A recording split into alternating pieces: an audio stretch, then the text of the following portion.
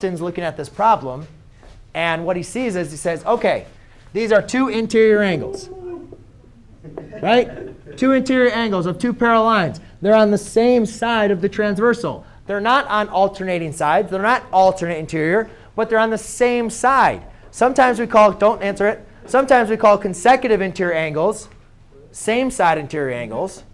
All right? But now we have, they're on the same side, so we call them consecutive interior angles. And you remember, Colin, how do consecutive interior angles relate? Consecutive interior angles add up. The sum of consecutive interior angles adds up to 180 degrees. So now, to solve for my question mark, I'm going to subtract 53 degrees.